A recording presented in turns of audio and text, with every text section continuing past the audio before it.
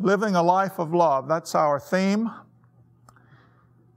Loving God and neighbor really lies at the heart, the very heart of life with God. We all know this, I'm sure.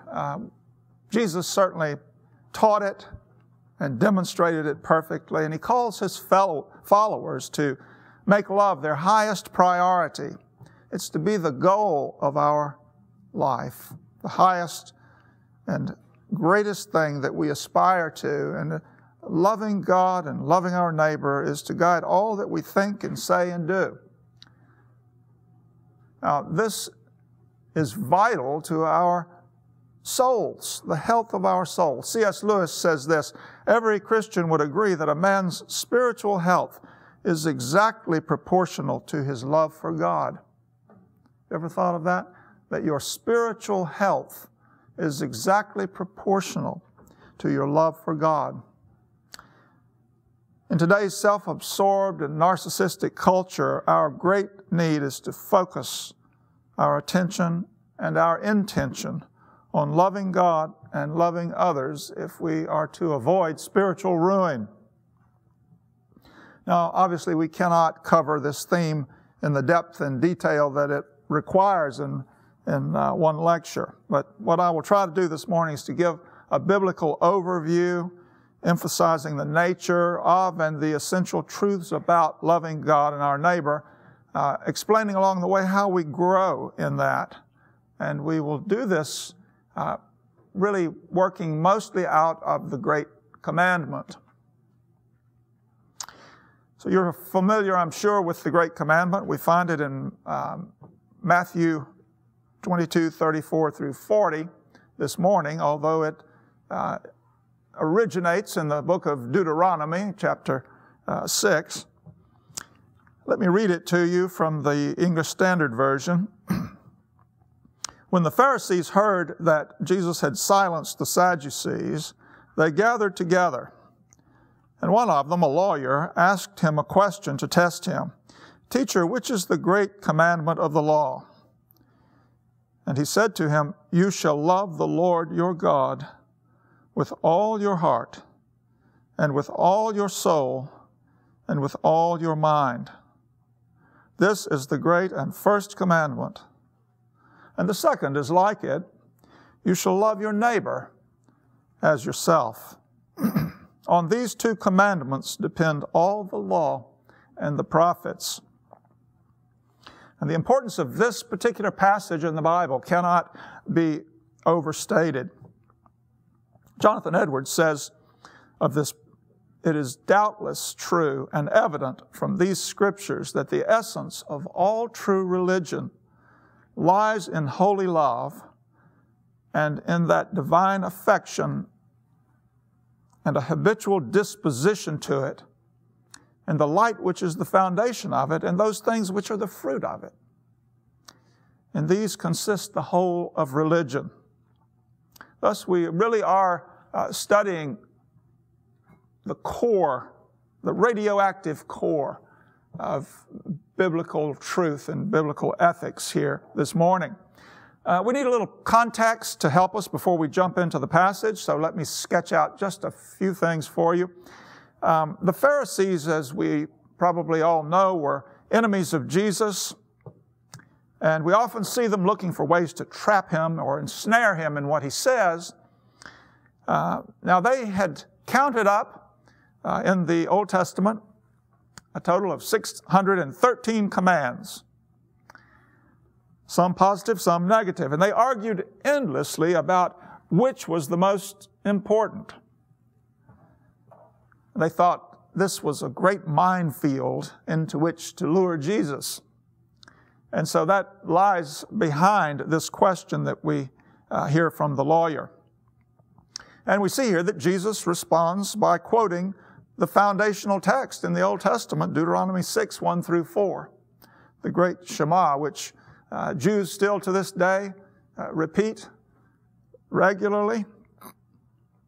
Well, let's take a look then at what it really means to love God. We'll look first at loving God, and then we'll look at loving our neighbor and different aspects of loving our neighbor. The first thing we need to do is to look at the word love, lest we go astray by reading into it our contemporary notions of feeling and sentiment. As you know from your readings, there were 4 Greek words that were used for love in the New Testament. Well, not in the New Testament, but in the Greek language. And the first one is eros. That focuses primarily on the attractive qualities of the object, and it's not found in the New Testament. The second one is storge, which relates more to family love, and it's not found in the New Testament either. Then you have philia, which is a warm, affectionate kind of love, the love of friendship and intimacy. That is found in the New Testament, along with the final word, agape, which is the word that is used for talking about loving God and loving our neighbor. It appears far more than philia, and with its verb form together, and it focuses on really the will. It doesn't focus on feelings. And that comes as a surprise to many people when we talk about love, because we're so oriented in our culture to thinking that love is first and foremost a matter of feeling. C.S. Lewis puts it this way, and he was an expert in the Greek language. He said, Christian love, either towards God or towards man, is an affair of the will. An affair of the will. Now, feeling is involved, of course, but it's not the dominant element at all. The will is the dominant element in agape. Well, let's look at some of the characteristics of agape as it's directed toward God. Number one, agape, or love for God, is an exclusive love. We read in the Old Testament, you shall have no other gods before me.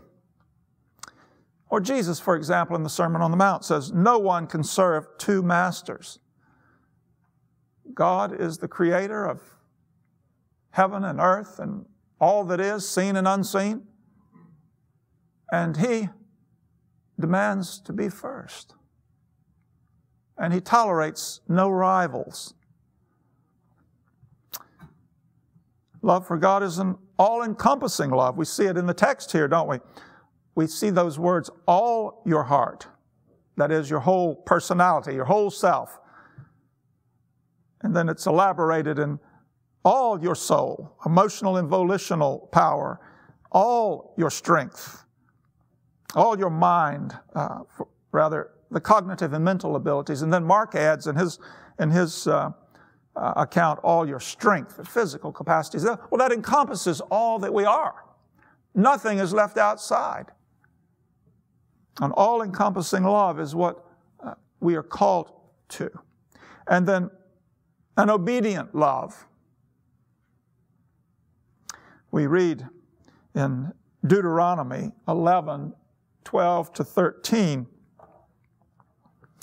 and now, Israel, what does the Lord your God require of you but to fear, to revere the Lord your God, to walk in all His ways, to love Him, to serve the Lord your God with all your heart and with all your soul, and to keep the commandments and statutes of the Lord, which I am commanding you today for your good.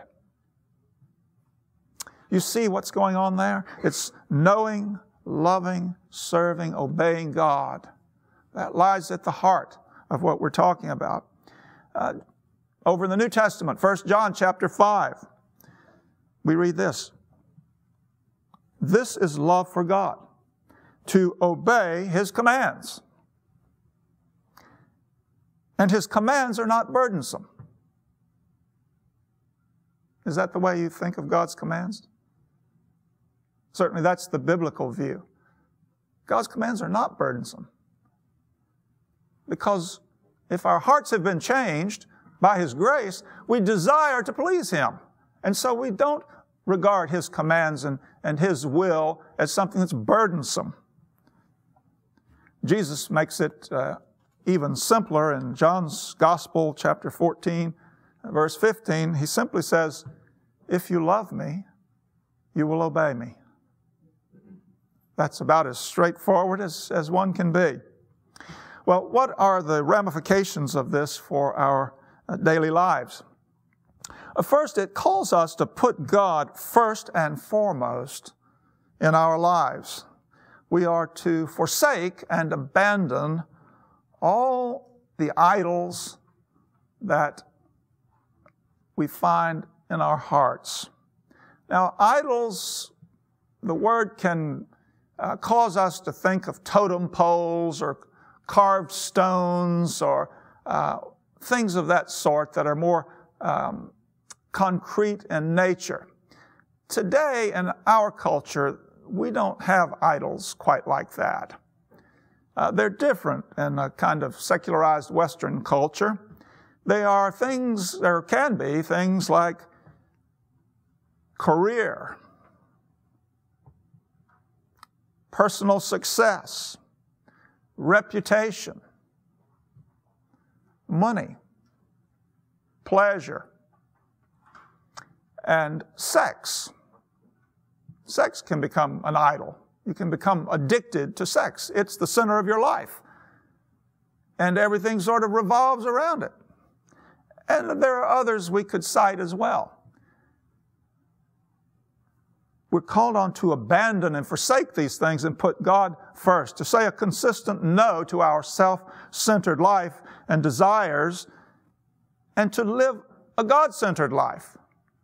Now, saying no isn't simply a matter of screwing things down tightly and forcing yourself to live a very unhappy, unattractive life. It's saying no so that you can say yes. It's saying no to the things that stand in the way of living a God-centered life. So it's not really a negative idea so much as it is a positive idea. No in order to get to yes. Secondly, loving God involves embracing His will as we find it in the Scripture, taking it as our rule and guide for all of life. This includes our worldview, allowing Scripture to shape our worldview, and many of us, our worldview is shaped by the culture. Various aspects and facets of secular culture have shaped our worldview, which filters down into our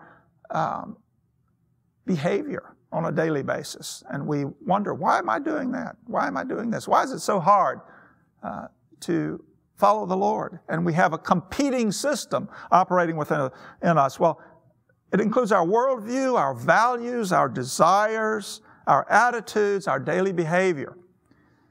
This is what we're called to do in loving God, to submit and commit ourselves to Him and allow Him and His Word to shape all of our life. Now that is quite a challenge. And for many of us, I think the question probably arises, where in the world does such a love come from? How do we get it? And it's a crucial question. It's one thing to sketch out what we're called to do and what the ramifications of it are. It's another thing to find the resources to carry it out. It's important to remind ourselves that love is not something that we originate. Love for God is not something you can work up on your own. You aren't born with it. And you don't somehow just absorb it.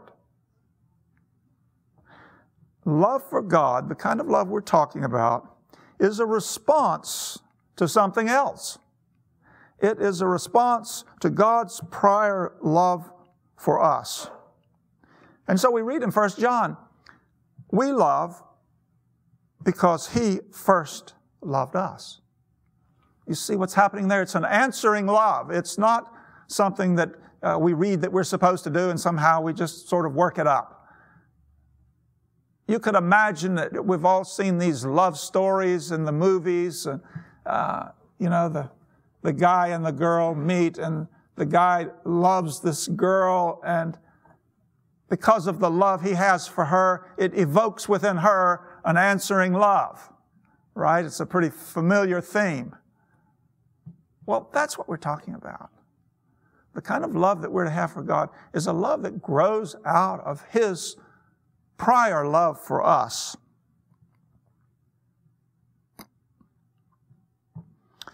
Where do we see that love? Well, we see it most clearly in the cross. And again, 1 John, we read this. This is love, not that we loved God, but that He loved us and sent His Son to be the propitiation for our sins. That is right at the heart of it. And that is where we need to focus our thoughts again and again and again as we go through life, thinking about and meditating on, pondering and reflecting on the depth of the love of God for us, seen in the cross of Jesus Christ. You don't get it all at once. You go deeper in it over the years. It's helpful for us to remember, too, again, because we are so inclined to think that there are things about us quite lovable and adorable, and surely God should like us and love us. C.S. Lewis says, God loves us not because we are lovable, but because He is love. Not because He needs to receive, but because He delights to give. It's important to keep that in mind, that it's not about us, it's about Him. Well, this love then is the fruit of God's grace in our lives. It's the response, the answering love to the one who has given everything for us. And it is poured into our hearts by the Holy Spirit. The Holy Spirit is the key here, the operational key, the dynamic to love for God. You can read the Bible, you can know what it says about the cross of Christ, and still not have this kind of love for God, apart from the Holy Spirit coming into your life and illuminating that text and setting it on fire, the truth of it, and making real to you the love of God. And this is the foundation that all of us must stand on as we seek to follow Jesus Christ faithfully through this world. We need, whatever circumstances we've had in life that might hinder us, we need to come to a place of knowing that we are loved by God. And once we begin to grasp this on a personal level, our relationship with God flourishes because we're no longer doing things because we have to. We're doing things because we want to please the one who loves us. So I can't emphasize that strongly enough. It is crucial to seek after, if you don't have it, that revelation in your own heart of the love of God for you, that the Holy Spirit would make this real to you. Well, loving our neighbor is the second part of the Great Commandment. And let me say to start with, you cannot rightly love your neighbor if you don't first love God. Loving your neighbor in the sense that God is calling for is a fruit of, first of all, loving Him. Now, this business of loving our neighbor is not a matter of just being nice, kind, or polite to people. And we can easily fall into the habit of thinking, oh, I'm pretty nice to everybody, and I treat people well. Well, good. That's great. But that can be explained by good parental instruction and family life. You don't need God to explain that. You don't need the Holy Spirit to produce that. There are plenty of very nice, kind, and polite pagans. We work around them every day, don't we?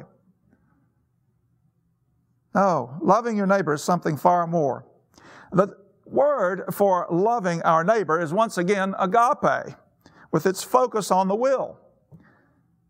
According to one New Testament scholar, one very well-known New Testament scholar, the meaning of agape when used toward our neighbor, I quote here, is unconquerable benevolence, invincible goodwill.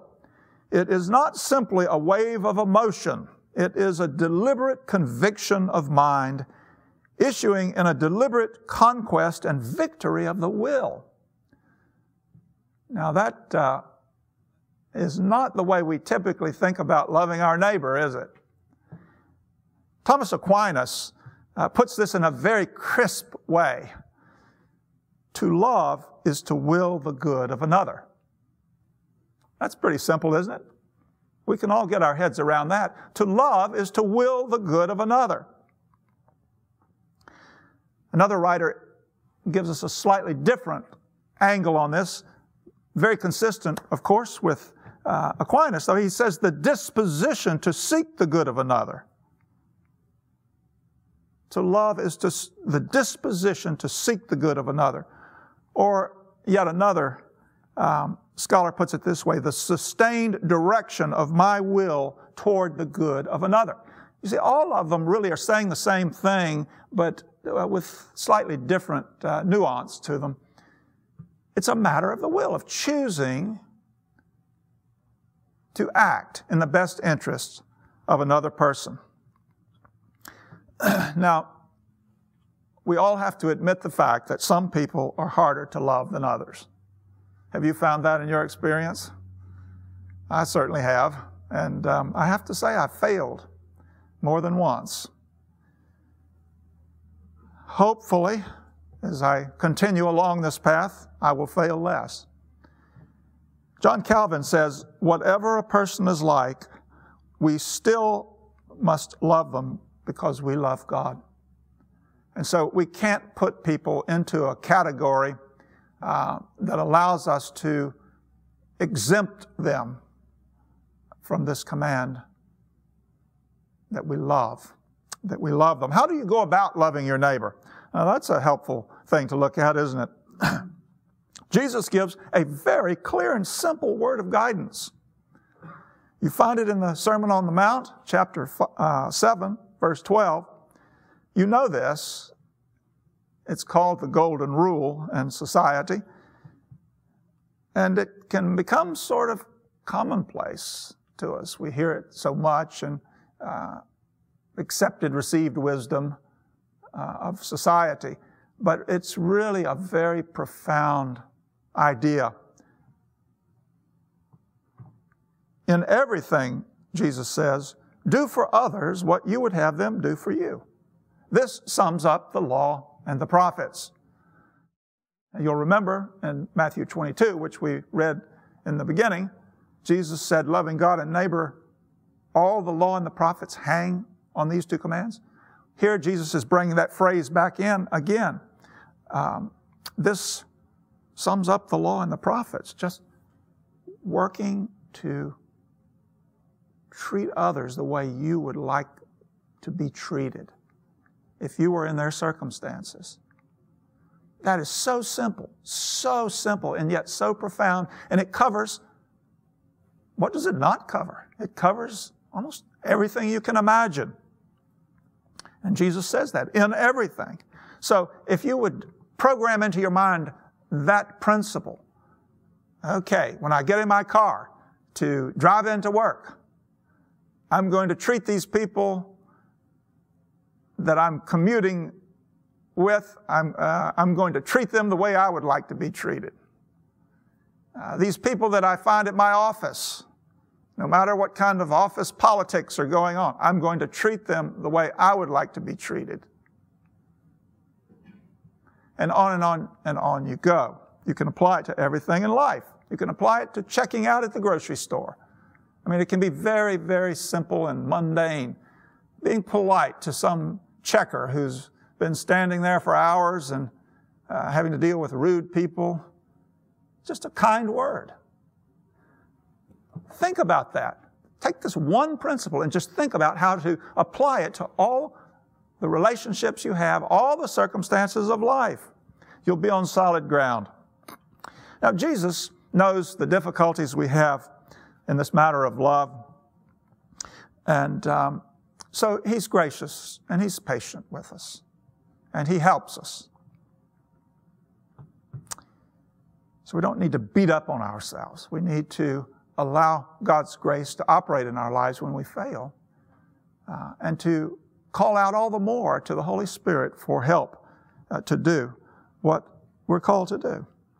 Now, C.S. Lewis gives us a helpful piece of advice in this matter, because many of us think, this just doesn't seem right. I'm a hypocrite. I'm acting one way when I feel another way. Or I'm acting a certain way when I don't feel anything. Isn't that hypocrisy? No. Not if you're doing it in obedience to God. Lewis puts it this way. He says, the rule for all of us is perfectly simple. Don't waste your time bothering about whether you love your neighbor. Just act as if you did. As soon as we do this, we find one of the great secrets. When you are behaving as if you loved someone, you will presently come to love him. Now, isn't that liberating? You don't have to have these warm, fuzzy feelings before you act in someone's good. You can be flat emotionally. You may even be hostile. But taking action in their good is what God calls you to do. And in the doing of His Word, it brings a change in our inner life and our emotional life. And I don't know if you've experienced this before, but I certainly have.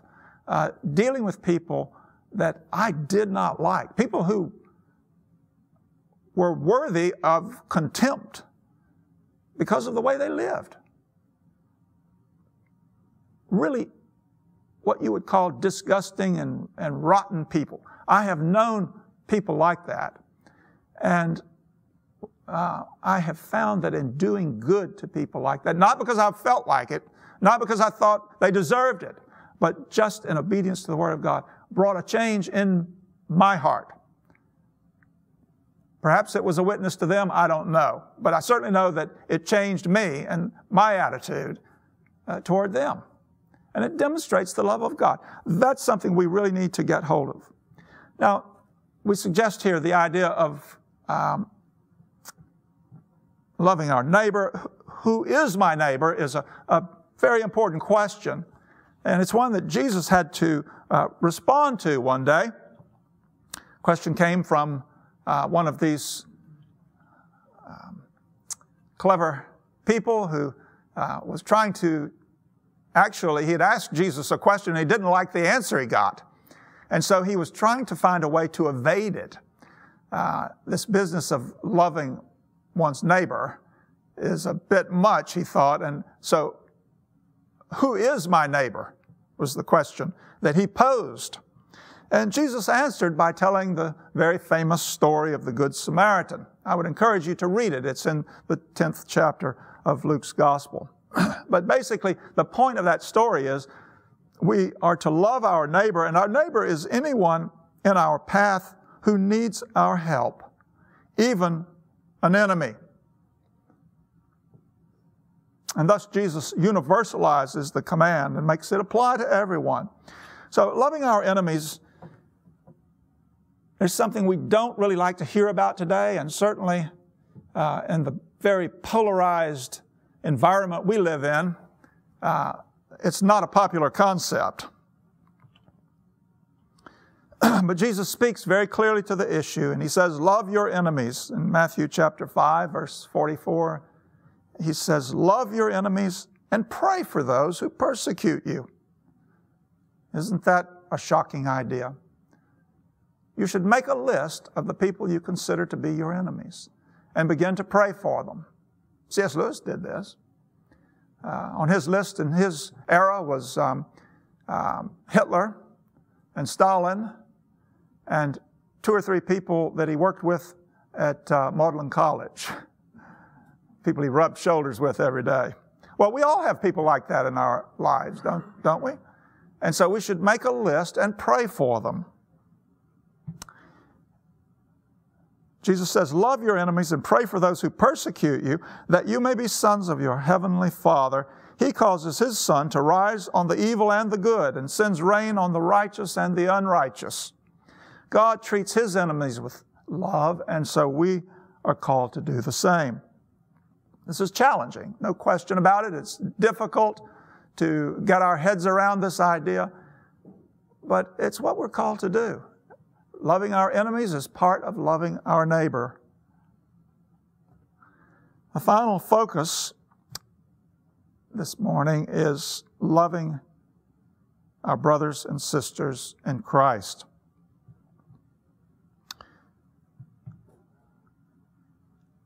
They have a special status, really. They are our neighbors, but they are special neighbors, you might say. They're children of God. They're part of the family of faith. And Jesus gives us what He calls a new command. And so this is something added to loving God and your neighbor. It falls under loving your neighbor, but it's a special category, you might say. And He says this in John chapter 13, verses 34 and 35. A new command I give to you, love one another. As I have loved you, so you must love one another. And you see, that's the new part. As I have loved you, so you must love one another. And He says, by this, all men will know that you are my disciples, if you love one another. The kind of love He's talking about here, He refers to just a little bit farther ahead in chapter 15. He says, this really is the kind of love that I'm talking about, laying down your life. Greater love has no one than this, that He laid down His life for His friends. He was about to demonstrate this by going to the cross, laying down His life for them, laying down His life for us. He's saying that is the kind of love that should be the norm among believers. That we love one another the way He has loved us. It was this kind of sacrificial love that the early believers had for one another, along with the love that they had for their neighbors, their pagan neighbors, that arrested the attention of the pagan world and drew them to the gospel and to the church. It's a very interesting thing when you look at early church history. You'll see that we start off on the day of Pentecost with 120 people in an upper room filled with fear of the Jews, but praying for God's grace and for the Holy Spirit. The Holy Spirit comes, empowers them, fills them with love, and off they go into the world. Fast forward 300 years, they've gone through unbelievable hardship, difficulty, persecution, many put to death for their faith. But they are 10% of the population of the Roman Empire. Can you believe that? In just 3 centuries, from 120 to 10% of the population of the Roman Empire, which at that point was about 60 million people. So that's a pretty significant growth curve. And it didn't happen just by people showing up at church on Sunday and sitting and listening for an hour, hour and a half, and then going about their business. These people were totally committed and living a life of love. And God used that to really awaken those who were sitting in darkness and draw them to the truth. It's this kind of love that will reach the pagans in our day. It's not easy, but it's definitely possible if we make our chief priority in life to love God and to love our neighbor. If we live in community, a worshiping community that is God-centered, it is light in the darkness. Growing in love for God and our neighbor, that's what we need to conclude with here. As we've seen, love for God and neighbor is the fruit of saving grace in our lives. And so the program starts off with the grace of God and true conversion. You will see and understand then the rationale for the next section being on discipleship and making a total commitment to follow Christ. There's a logic in the way this whole thing is designed. Loving God and our neighbor is the fruit of saving grace. It's not something, as I said, that we work up on our own. It's poured into our hearts by the Holy Spirit at new birth. And the more we grasp this, the more we grasp the depth of God's love for us through giving His Son, the more we live in the love of God and experience and share the love of God. Pondering and grasping what has been done for us moves us to a profound gratitude and a giving of ourselves to the one who gave Himself for us. That's what lies behind this commitment of discipleship. It's not that we've signed up for special forces and we need to sign a waiver and acknowledge that we know that the cost is total commitment, et cetera, and we're doing it for the cause. We're doing it for some kind of religious ideology. It's not that at all. It's this matter of grasping what's been done for us and giving ourselves completely to the one who has given Himself for us. Offering our bodies, as Paul says, as living sacrifices to God. And that is essential if we are to continue to grow in the grace we've received.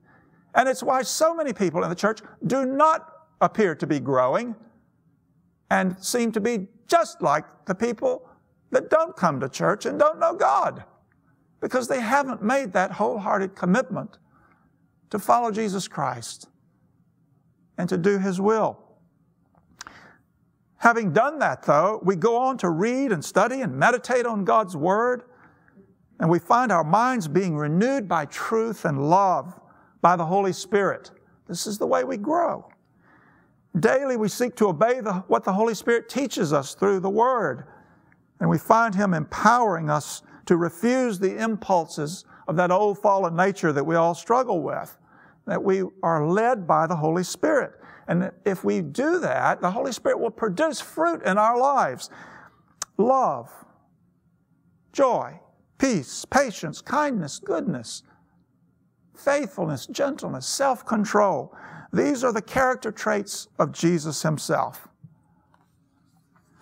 And our life becomes increasingly a life of love that's rich in good works and brings glory to God. That's the kind of life that we're called to live. And that's the kind of life that we can live. May God give us grace to receive all that He has provided for us to do it. Amen.